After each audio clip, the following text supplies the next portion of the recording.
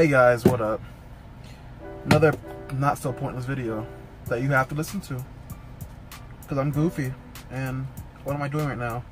I don't know. Okay, 2 points in the video that I want to point out. Prime being drug free and people not having the right birth certificate, as in either having a copy or something that's not even a birth certificate. So the drug free. If you come into Prime to work, make sure you're drug free. Make sure you have 2 months peeing, pooping, getting all that damn marijuana, all the whatever drugs, I don't care what you take, out your system. I don't give a shit what you do.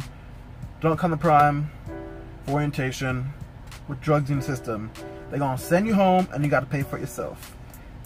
Then I'm the one laughing at you. Just saying. Now, the other thing was the birth certificate. When I had orientation, I had at least 3 or 4 people that didn't have the right birth certificate. They either had copies or they had, what was it?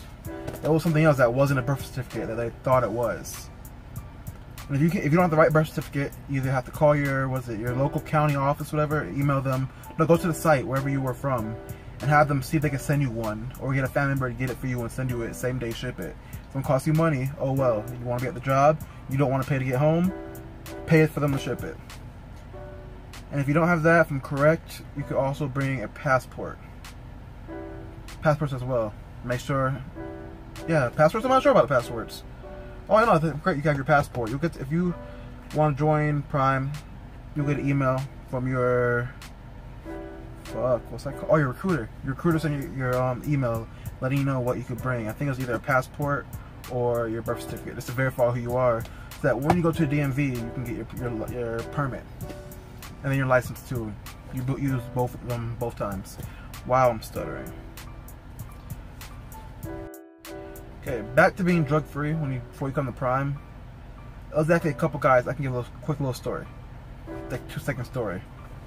Guy joined the same time I did orientation. He says, "Oh man, I hope they don't drug test." I'm like, of course they're going to drug test. They told you you're going to drug test. Why you come here not thinking they're going to drug test? He's like, "Oh okay. Well, I haven't smoked in a month. That should be good, right?" "Oh, do you smoke every day?" He's like, "Yeah." I'm like, "You're not going to be good." Guess what? He wasn't good. They sent him home. Well, they told him he can't do it because he has drugs in his system, in his blood or pee. It was in his urine. They do a urine test, by the way. Not a lot of people tell you that. It's a urine test. They do it the same day of orientation.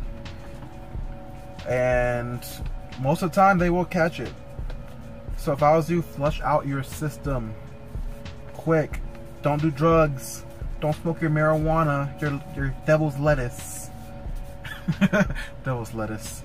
Before orientation, guys. Yeah, some people tell you, "Oh yeah, I got away with it. I know how to flush my system. I'm good, I'm good." And if they get away with it, they get away with it. That's none of my business. Okay, the whole point of this video, this 2-second video, let you guys know, be drug free when you come to Prime. And make sure you have the fucking proper passport or proper birth certificate.